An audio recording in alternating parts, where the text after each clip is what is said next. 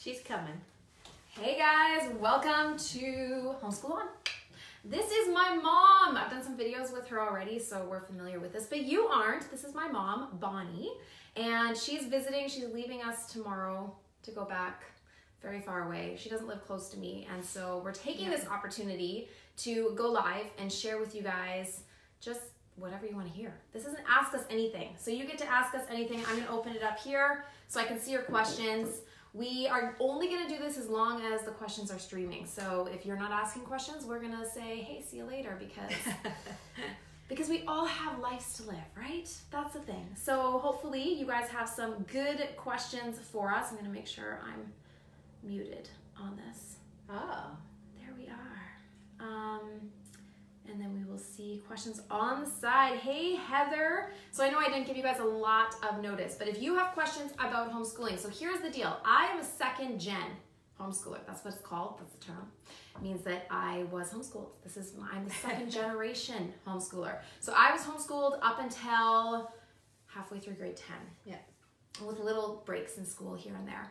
And so if you have questions about my experience being homeschooled, my mom, I am the second oldest of 6 kids, and she has homeschooled all of us at some point or another. So she has 25 plus years of homeschooling behind her. So that is why I say if you have questions, post them. If we don't get to all of your questions, because these are going to move fast once people start typing in, then ask it again. Just copy it is the easiest way, and then you can just hit paste and ask again. If we don't get to it, we will look through comments and kind of respond as we have time. So bear with us and be patient, but we will do our very best. So one of the questions was, what's your one regret homeschooling? Oh, Are you asking? If you're asking me, I don't really have one.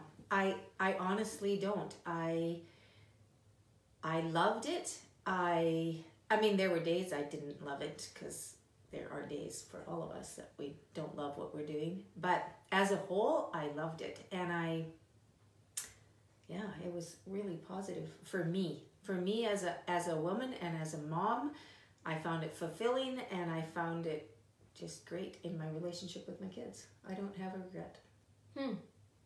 Do I have regrets? I don't have any regrets with my decision to homeschool.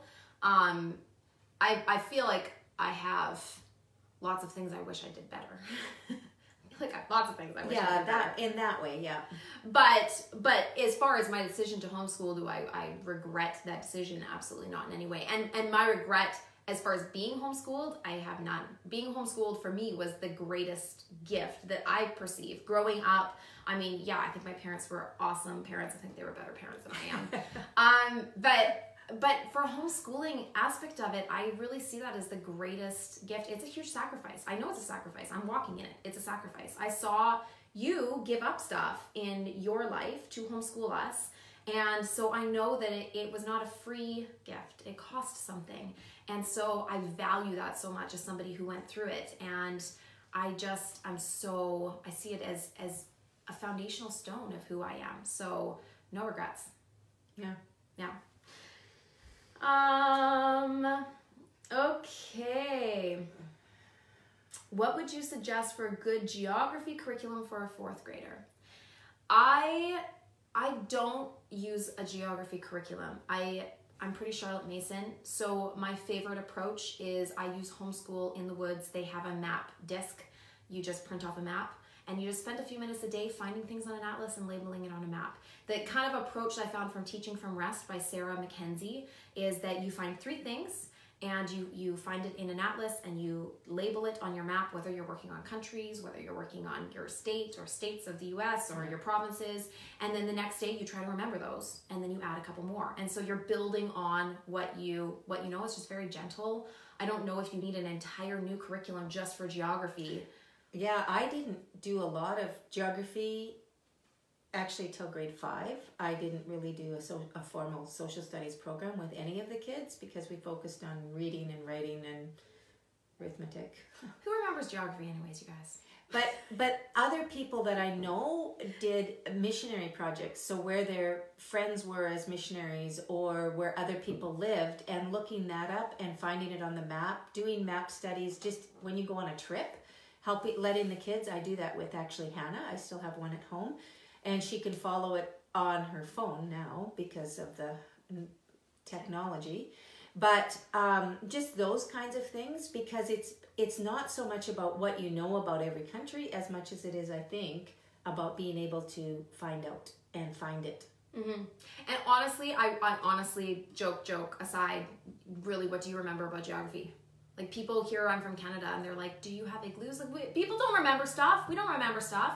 What you do remember is what you've experienced. Yeah. So make geography part of your life. When you go somewhere, whether you've got really young kids, make geography part of, okay, we're going to the store, let's figure out the map and which direction are we going, bring it in. Same thing with if you're going on any sort of a road trip, get your kids to map it before and identify as you go, because that is what they will remember. They're not going to necessarily remember the little things they memorized. I mean, they might. We can hope, right? Yeah, we can hope. I learned more than that I got to relearn. That's one of the benefits of homeschooling, I think, is that all the things that you were taught but you didn't really get, you get when you get to teach it to your kids. And then it's like, now you value, I feel like now I value education so much more. Yeah. So I'm going through it and I'm like, you guys, isn't this amazing? Like, isn't this amazing? We get to learn. And they're like, yeah, no, this is really exciting. They don't share my enthusiasm because I get to relearn it. So anyways, what was your favorite part about homeschooling for you, and my favorite part of being homeschooled? My favorite part of homeschooling, that's a little bit tough because the time with my kids was incredible. I loved the time. But I think it was when it would take work sometimes, a lot of work, and other times it just came to me. But you get an idea and suddenly you know how to take that idea and make it click over here, and you get this, I don't know, brain boost, whatever, and you see the light come on because you go, I got it. I have a way to paint the picture for you or to explain this to you, and you do it and they go, aha, and they have those aha moments. I think that was my favorite, was those aha moments. Yeah, and that's totally what an exact terminology. I was going to say the aha moments, not for being homeschooled. I have to think about that one for a second. But for myself homeschooling, when it clicks, when it clicks, I can't imagine. I seriously can't imagine somebody else taking that from me. Like, it's just, I'm teaching my kids to read. I hate teaching my kids to read. It's painful. But when they actually read and it gets to fluency, it's like, and they're proud of themselves, and you were a part of that and you got to experience that with them. There's a bond that happens in that I don't want anyone to take from me. Or the worst thing is, I imagine a class of 30 kids and no one would even be able to share that experience with them. No one's even gonna know. It's not celebrated the same way it can be in homeschool, and I love it. It doesn't go unnoticed. Yeah, it doesn't. That is definitely it. And for being homeschooled, for sure, it was well, for sure. Double, because it was relationships. The relationships I have with my siblings and my parents, I completely attribute to being homeschooled. But I think the space and the freedom to be who I was, good, bad, and ugly, to grow and develop at my own pace, to follow my interests and my passions, to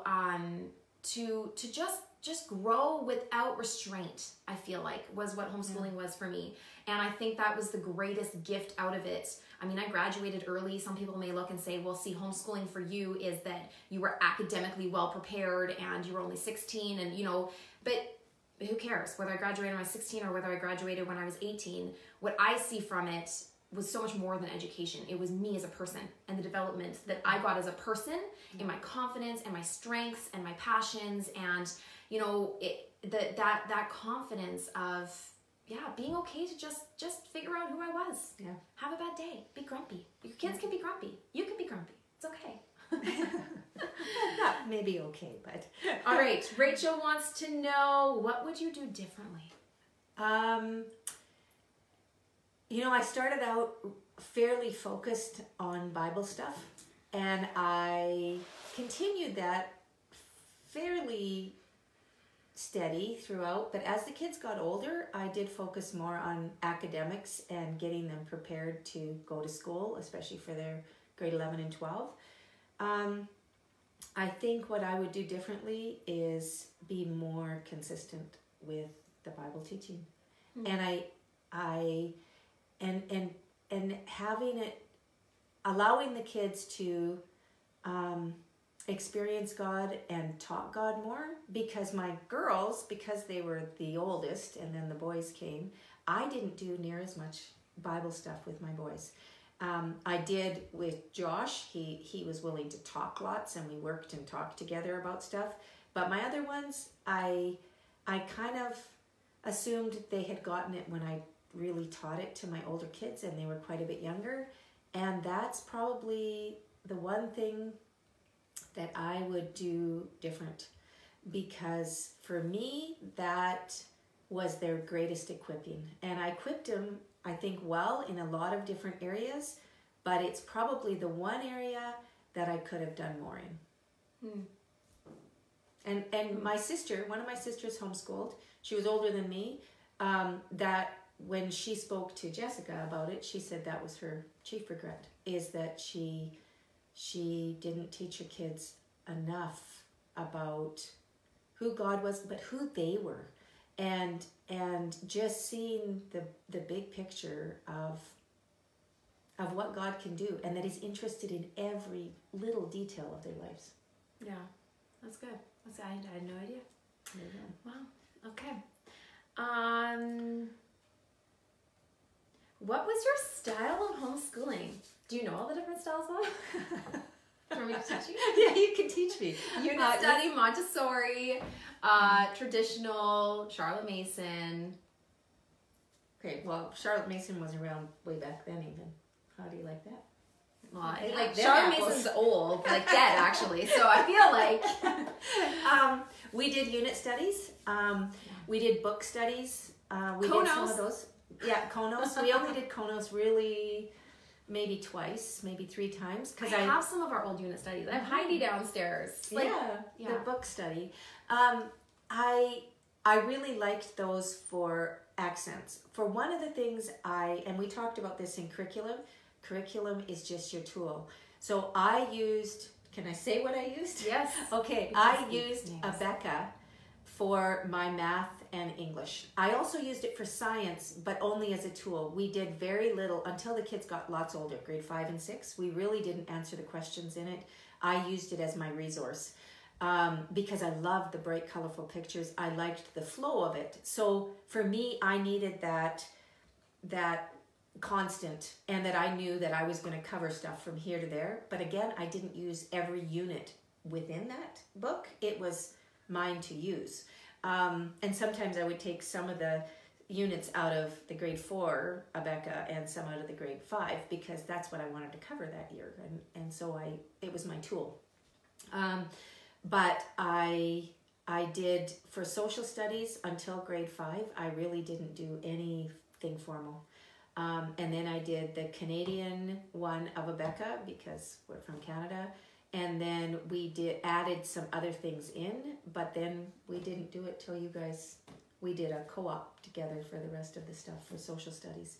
A lot of life stuff, reading books, How Canada Forms Government. We did that one year just as a book. So, and for geography, literally it was like, okay, we're driving to Oregon, or we're going to Calgary, and these are the provinces, and it was pretty informal as far as that. So I kind of was eclectic. Yeah. And I did the unschooling, but the things that I needed the framework for were math and English, and I really didn't vary from them. But I could make them work for whatever. Yeah. Yeah. So, I mean, there was traditional aspects in our homeschooling, specifically with Abeka, because Abeka is a much more traditional program. But yeah, I think that you were way better at the especially, like, I still remember the medieval unit we did, and we all dressed up, and we all, like, we studied it first, we got books about it, like very kind of unschooling, child directed, and unit study, where we did all sorts of different things around that, or our Heidi, or our, like, we went camping for that one. Yeah. And I remember those things. So you were really good at making these, like we would focus on something for like a month, and there was like so much put into it. Yeah. It wasn't just read and write. Yeah. So very little writing, because I'm not a writer. she got it from her dad. Because he can write. You put a pen in my hand. I said to my pastor once, I said, you put a pen in my hand and I can't even think. And my mind goes blank. He goes, oh, let's do that at the next board meeting. I guess I had too many thoughts. But yeah, it was, I needed it to be that. So then it was easier for me to create that for my kids. How can I convince my husband that homeschool is a good choice? Just tie him up in a chair and show him a bunch of homeschooling videos. He'll be convinced. No. That one's tough because I don't know your husband. But I think part of the issue is not letting them be involved. I really do. I think that sometimes because they're kind of not for us, or I had that with some families. Some family was great, some family was not. But I think looking back, if I had been more willing to say, so I'm trying to create this and I could use some input from you. When they become part of it, I think it may help. But again, I'm speaking from not knowing anything really about you or where you're coming from or what's there. Yeah.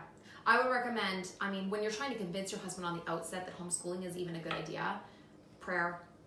Pray, because really, you can't force somebody to be where they're not. The other thing is being aware of the fact, even when you'll find that if you do convince him, if you do it for a year, just even saying, listen, why don't I understand your concerns, validate the fact they have concerns, they're not sure, say, are you willing to let me try this? And then you are going to have to be aware that you have to prove to them a little bit. I talk a lot about other people's expectations and judgments and opinions and preconceived notions and how we take that on as weight. With most other people, my own strategy is ignore them because I don't care what the cashier thinks, and constantly telling myself it doesn't matter what their opinion is. Anyone that is outside of my immediate family, it really does not matter. Your in-laws, your cousins, your aunts, your uncles, it doesn't matter what they think, right? But with your husband, it does. It greatly matters what he thinks and if he's with you or not. And so being aware of the fact that you did not come to the decision to homeschool. You didn't come to your philosophy of education overnight. You watched videos, you read blog posts, you did all this research that slowly reading these books has changed your perception of education and given you this desire and this heart and this calling to homeschool. Your husband has not done all that. And so you need to give him grace and time and proof and respect him to kind of give him the space to get there, because he's not going to get there on his own, and he's also not going to get there overnight and see everything you see because you invested time to get to that. And also maybe validating what his real concerns are, because my husband was right on board with homeschooling. He thought it was great. But when I wanted to branch out to some other things in other ways, he had a hard time because he didn't want it to take away from something specific that he wanted out of me and needed to receive out of me. And so maybe there's some specific concerns that he has that he says, okay, but if you homeschool, this is going to change and that's going to change, and those things are really important to me. So finding out where his concerns really lie, and also introducing him maybe to some other homeschool families might be a good idea. Might not be. All right. Okay, for my mom, Susanna wants to know, did you feel your kids missed out on social interaction? No. I'm going to check the water. I'm going to let you talk about this for a second. My husband and I are both fairly social. We were involved in a church, and I come from a large family. So we just created a lot of environments for our kids to have social interaction. We went to an old folks home once a month. They helped me with Sunday school stuff. We got together with other homeschool families, and I know that that's hard sometimes. Sometimes it was just one other family for part of our season. Another time it was a fairly significant group. When the kids got older, they were involved in youth. But I think socially they were far beyond where kids that go to school are, because they're only able to identify with their peers. And my kids could talk to any adult, any senior, and any child. Like they were comfortable in their skin, and they felt like they had something to offer. And I talked about this in one of our things, but you know, we emphasize so much in this generation that we have to value our kids and make sure they are valued. And we do a lot to reinforce our kids and tell them how special they are, how important they are, how valued they are. But words are good and they're important, but they don't do it all. And when we allow them to experience things and they get to see that they make an impact on the world and on others' lives, they gain a confidence that you can't get from just words. Yeah. No, that's very true. That's good. I love it. And I'm not going to add anything, which is miraculous, you guys. I always have something to add. Okay.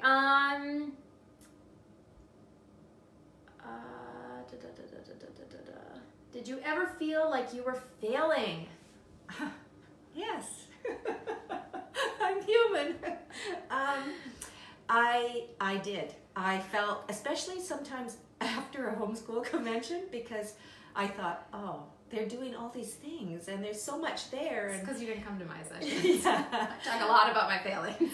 But for the most part in the year, I loved my teaching, and I was very confident. I don't quite know where I got that from, because I think it was a God thing, actually, because he had called me to it, and I just saw growth in my kids, and that's really what I wanted. And so I saw the achievement, even if they were struggling in an academic course for years. It still was, I still saw progress, and their development as people was huge. And so I think sometimes we take in too much, or we compare ourselves too much. And homeschooling wasn't maybe as big as it is now. It wasn't. Mm-hmm. So I didn't have as many people to compare myself to, and I didn't have all this online stuff to say, oh, well, I do this, and sit there and go, well, I don't. Should I be doing that? Maybe. Yeah. And so that was an advantage for me, and yet this is awesome that you can see what else is out there and give you opportunities. So yeah, it's kind of a double-edged sword. You gotta have your lens on. You gotta put on, I talk about taking off the lens, but you gotta put on the lens. You gotta put on the lens of who you are, who your kids are, what you are called to do when you look at everything. Because conversation is great. Talking with other homeschool moms and social media is fantastic, because like my mom said, it gives you this, you can see inside something else, and you can see different viewpoints and perspectives, and it's amazing, so valuable and worth it. But, you know, we as homeschool moms are, as actually humanity, we love to convince everyone to be where we are. So when we find a curriculum, and there's some people that are really, really good at this, they find curriculum and they are just like, have you heard about this curriculum? It's life-changing. It's going to change your life. Everything's going to be different. It is the answer. And they're so convincing that you feel like, well, clearly what I'm using is not that. I don't feel that kind of passion, so I need to try it. But there's this element of, I'm not saying it might not be the best for you, but put on the lens. Is that where you want to go? Is that how you value success? Is that matching up with your goals? Is that going to work for your own kids and your own situation? And so a warning for us when we're hearing and comparing, but also a warning for those of us that are sellers. I'm a seller. I love selling people on my life, what I'm using, what I'm doing, but I'm learning to more and more listen.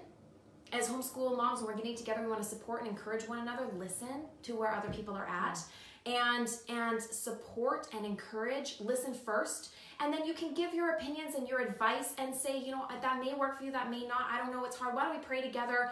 Those are the kind of things that is not just my answer or the highway, and learning to just be more aware that it isn't just your world kind of thing. And your lens really is your mission statement. Why are you homeschooling, and what do you want to get out of it? And that changes year to year. Yeah, absolutely. And yeah, as far as me, I feel like I'm failing all the time. Sometimes it's because I actually am failing. There are some days that I'm like, this day, let's just write that off and try again tomorrow. And I'm so thankful for mornings. I'm so thankful for grace. And if you want to scroll through and find another one, and then you can say it while I'm talking. Okay. And you know, like you have that new opportunity. Tomorrow's a new day. And so don't go to bed when you feel that I'm a failure. There's something about owning that. I think we make mistakes. We're human. And so when you make a mistake saying, yeah, today sucked. I had a terrible attitude. I was sick. I was tired. I should have done everything differently. Everything from start to finish. But don't let that stay on you. That guilt really, that's the enemy. And those are the lies that even if there's truth in that, he's going to hold that over you, hold that over you, hold that over you. And so just saying, okay, yeah, I sucked. I'm human. Too bad. I'm going to go to bed and then I'm going to reset tomorrow. Hit that reset button and I'm going to pray and I'm going to try again. And so I think owning it sometimes. Own that whole failure thing. Learn from your mistakes. Move forward. Don't stay in that guilt and that, pressure. Yeah. This just It keeps moves so jumping on me. fast. Yeah, it's just like, wow, how do I find it? You found one? No. So one was saying, I'm not technological at all. I scroll and it jumps and I'm thinking, did I just do that?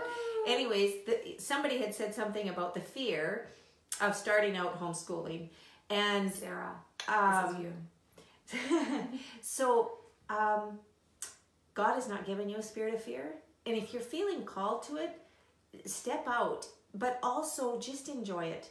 And it may only be for a season, and have a confidence in who you are and that you can do this. I don't know how old your kids are, or if they're just beginning, so you're beginning. Believe me, you really can teach kindergarten, grade 1, 2, 3, 4, even 5. We're all smarter than a 5th grade, supposedly.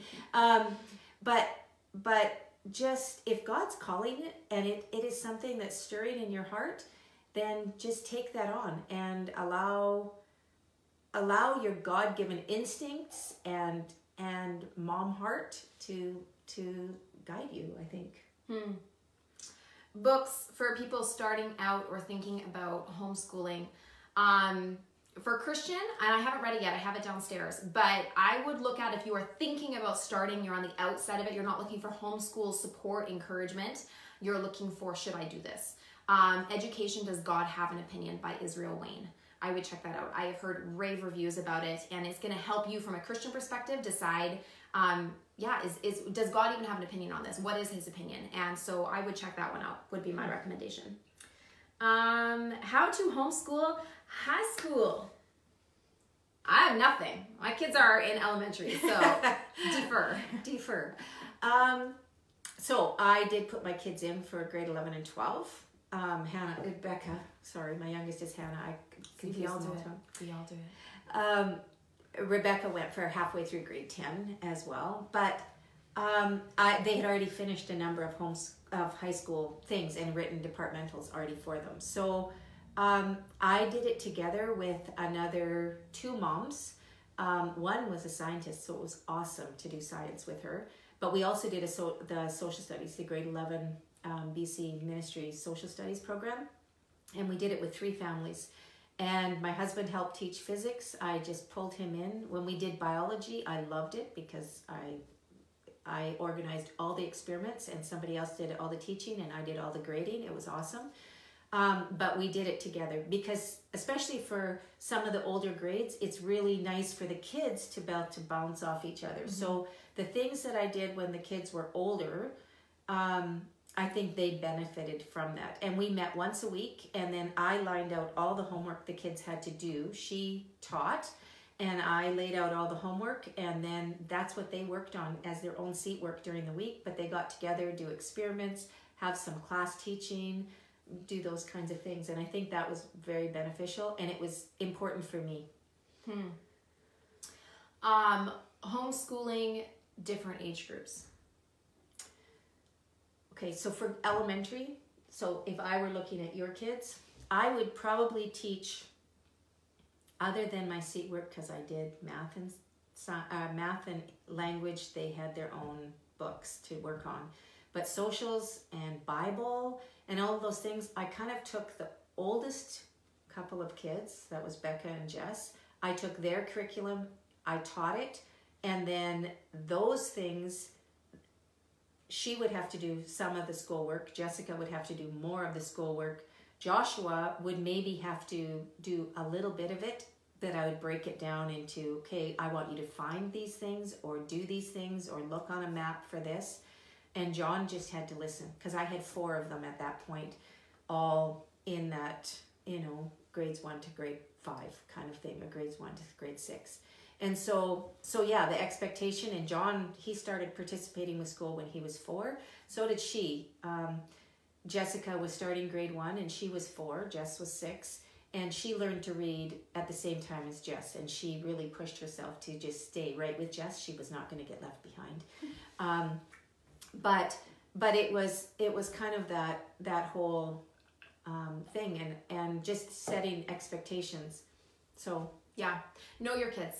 Know your kids, know their learning styles, know how they fit together. Some of your kids are going to blend, some are oil and water. So which ones are those, and which ones can you blend together? Age is not as important as that blending factor. Some personalities and learning styles work really well. So teaching together, we even do language arts together. We even do math together. I purchase math. I find kids that are behind in math, kids that are ahead in math. Great, we're going to do math together. So I blend everything, is what we do. We blend language arts. We do it all as a family.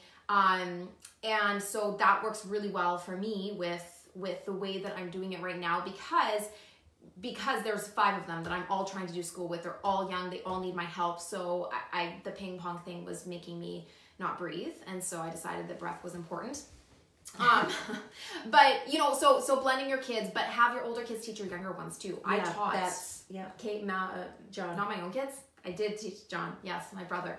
Yeah. I did school with him. I did science with him. I loved it. I was such a little teacher that it appealed to me. I learned through it. And so have your older kids teach your younger whenever possible, and then double check on what they're learning.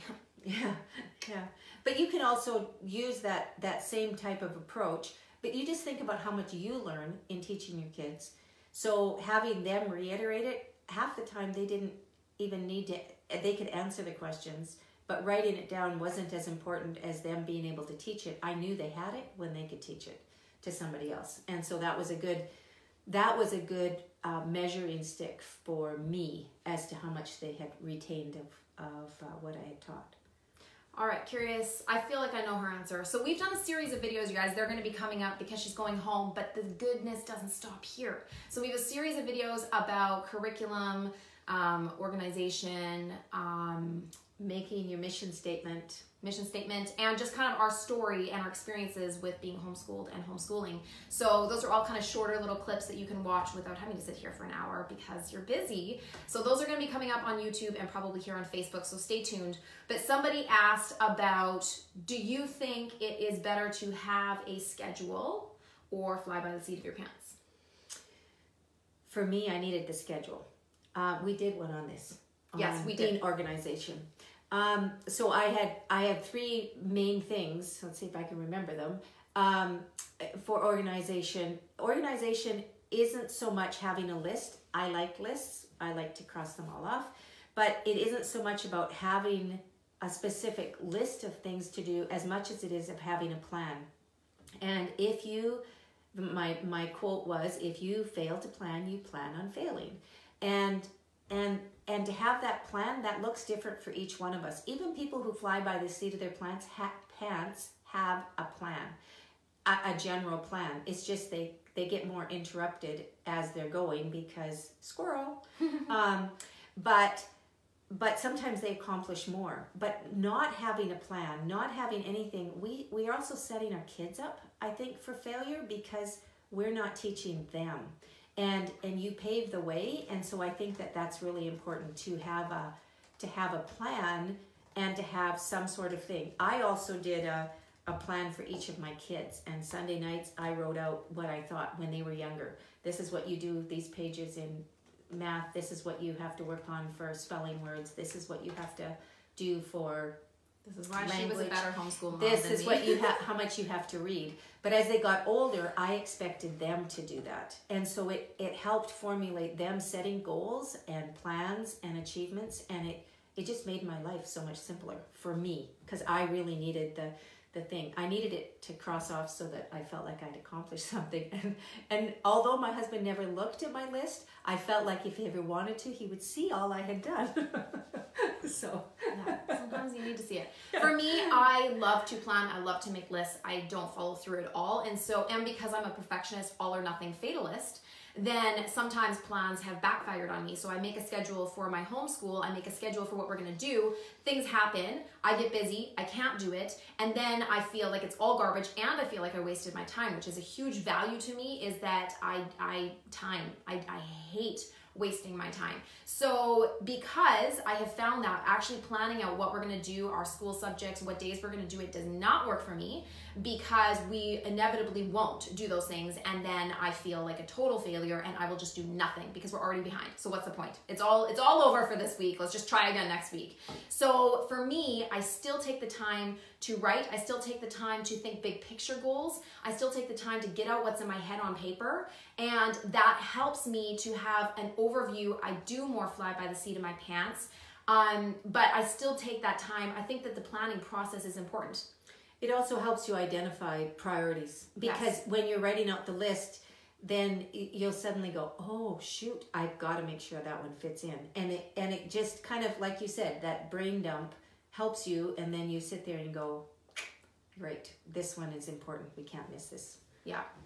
So different personalities, different styles, different needs in your homeschool. So I think for some people, the answer is they do need to plan, and that helps them feel more on top of things, and it helps them kind of make sure that they're staying on track. For other people, it doesn't work, but that doesn't mean that you shouldn't take the time to just kind of write out your big picture goals and ideas of what you want to see for your homeschool. So I use a schedule. I actually do make schedules, but I use those to create routines for myself, because I can figure out how completely unrealistic my expectation is when I make a schedule and I see it's ridiculous. It's like, wow, there's not even enough hours in the day for me to do what I actually expect and hope to achieve.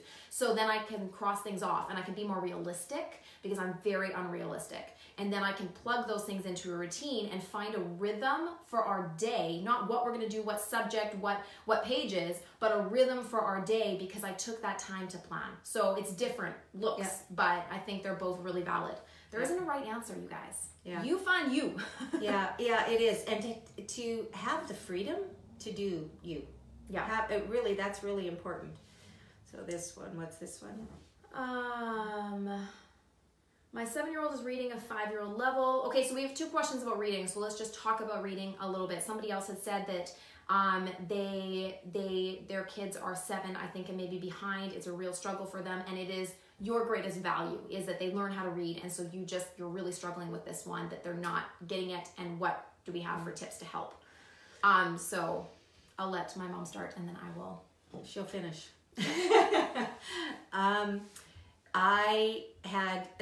She read really early, and reading was really important to me, because it's how you're going to learn as an adult.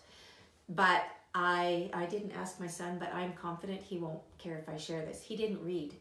Even by grade 4, he wasn't reading, and he struggled.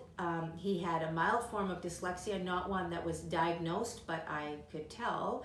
And it was there, and yet I knew he was bright, but it was like, even if you gave him sentences, the cat ran, I don't know, what's another up 3 letter, up the hill. Yeah. 3, all 3-letter words are shorter. He would read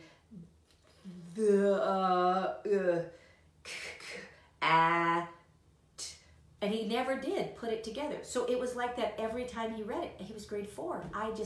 I thought, oh my word. I mean, look at these two. The 2 girls had gone on before, and he labored through it. Spelling helped him, actually, doing some spelling things. But I didn't push him a whole lot, because it was so overwhelming for him. And math, he was a whiz at. He passed this girl in math at those younger grades. But he got there, and he is an engineer.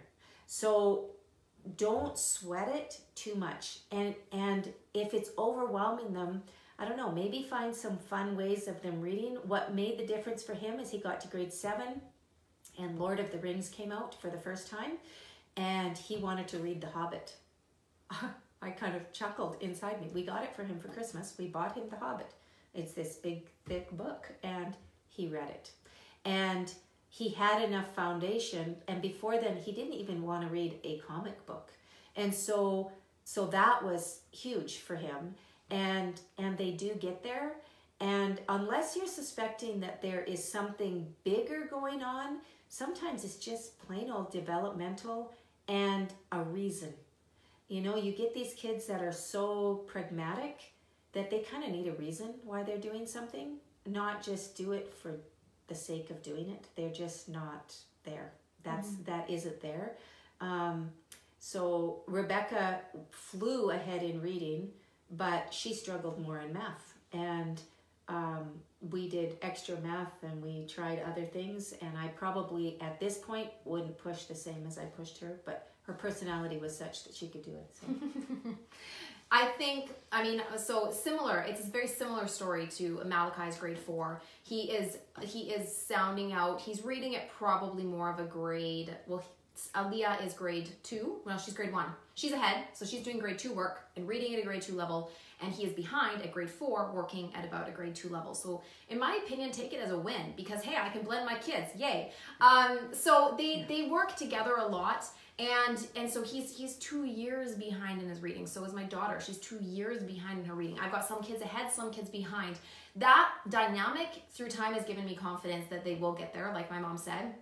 I've seen them get there. And Caleb got there. He was similar to me, and he kind of taught himself to read. It wasn't working for us. It was such a struggle. And then he picked up a book and read, "In the beginning, God created." I mean, big words. You can't go from 3-letter words to that. There's no reason he could do that other than it clicked in his head. There is a certain number of times you have to read where it's less about, you don't actually have to learn all the blends. Your brain is not actually sounding everything out. It is memorizing. It gets these strategies in place that it's just, it sees it, it knows. It sees it, it knows. That's why those memes that go around with the words all switched and it's amazing. How can I read this? Because your brain is actually, it's more about deciphering than it is about actually sounding out reading. We use phonics to help teach our brain, but that isn't actually how we're reading. Yeah. So identifying that, realizing that it's actually going to come when it comes. Don't say, oh, well, I'll just give up then. Let's just never read because he's not developmentally ready. I think practice is important. But if we make it so negative, listen, if kids are not developmentally ready, we bog them down so much with that pressure, with writing or with reading. This speaks to both.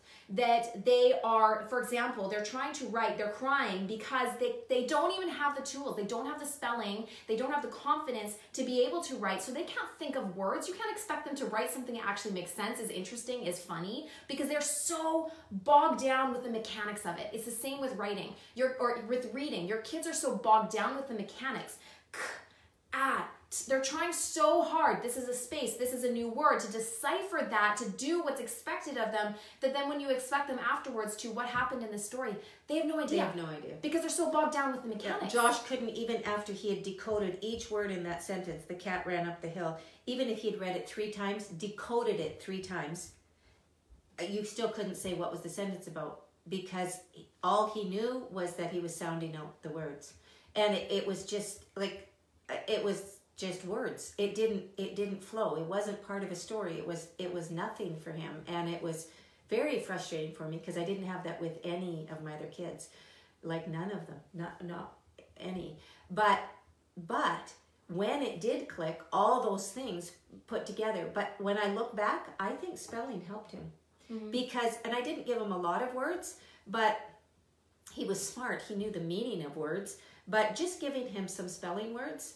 But I didn't always make him just write out word after word after word, because writing was also like hard for him. All my boys have terribly messy writing. Anyways, but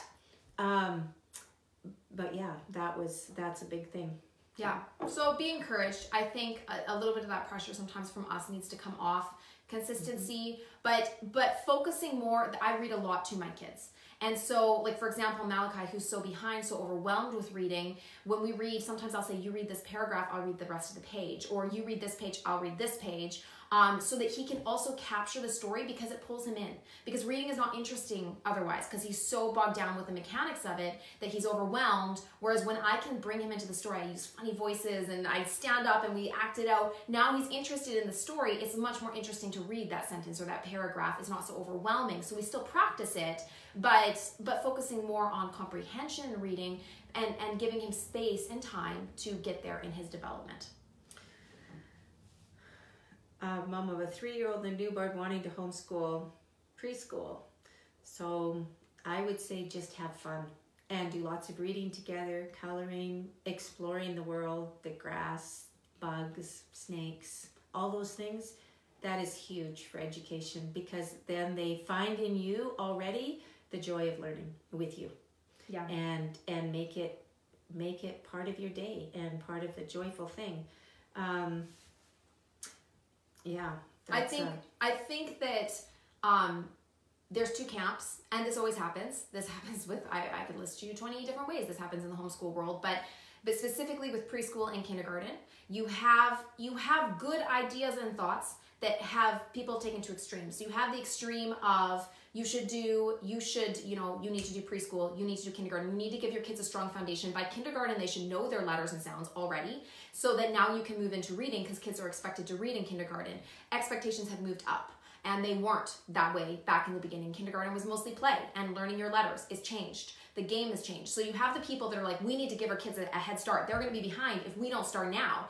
And that is taken from a real thing that's happening in our culture today. Then you have the other camp that has taken it completely to the extreme of, well, some kids aren't ready. This has been linked to ADD. This has been linked to this. We're seeing problems when we're pushing kids and putting them in the classroom and telling them sit quietly. So therefore, you should never do any school with your child until they're 6. Because if you do it before then, you're actually setting them up for failure. You're harming your kids. And so you have the people that judge, the people that judge the people that do nothing, the people that judge the people that do everything. And so you in the middle are kind of like, well, what is the answer? The answer is follow your child. Yeah. Follow your child. Listen, I've got some kids that I did nothing, not a thing, not a thing, not a thing. Not one tiny piece of school. We explored, we had discussions. They just lived life, and they did great. And we started at 6. Yeah. And I had other kids that are keen. And so following them, my daughter wanted to. I'm not going to say no to her. She wants a worksheet. There's on Pinterest. Have a worksheet. Do something quietly. She loved it. So, and now I have one, my 5-year-old, some days she loves it and wants to do it. And then probably 60, 70% of the time, I don't feel like it. And I say, okay, because she's 5. It's okay. You have time. So follow the lead of your child and your own intuition and discernment. Don't follow what everyone else is telling you. Yeah, that is really important. We should do maybe like 1 or 2 more and then wrap up. Somebody, Gail, you put on here that she has a memory problem. One of my sons did too.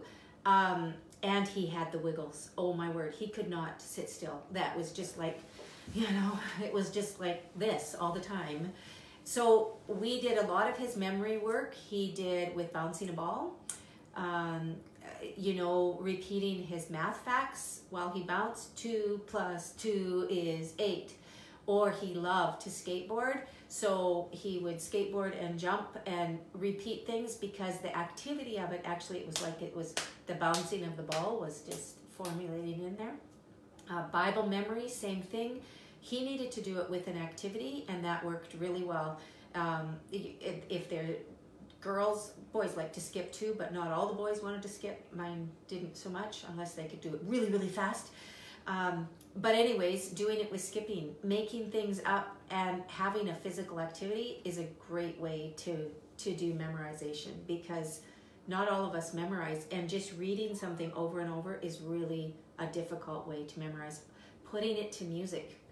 There's a lot of music ones out there for your math facts. Diddy Bugs. Diddy Bugs has all sorts of different things put to music. But yeah, math facts, math rap. CDs. I still remember those. 2 times 2 is 4. And then they have a blank. There's like 2 tracks. One has the answer, and then one doesn't have the answer. 2 times 2 is, and then they have to say it. So fun. So those were good ones. Bible memory. There's a ton of verses put to music. Steve Green. Yes, hide them in your heart. Hide them in your heart. I grew up with that. There's a friend who sticks. I still remember them. Jonathan's like, what are you doing? I'm like, you didn't grow up with this. That's weird. Poor you. Anyways, so that's good. Yeah.